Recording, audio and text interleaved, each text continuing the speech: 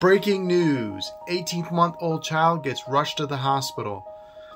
A mother got that phone call that all mothers dread.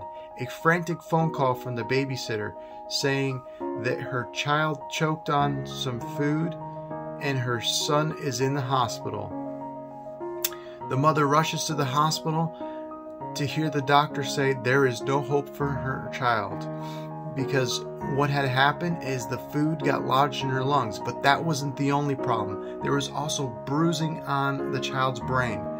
So she began to pray.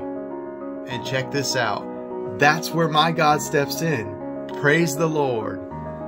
So what ended up happening is that the food in the lungs got dissolved slowly but surely. It got dissolved, and then the bruising in the brain cleared up. Praise the Lord.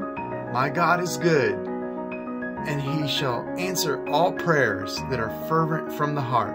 If you need any prayer, comment down below. I will personally pray with my wife, and we will stand in faith and agree.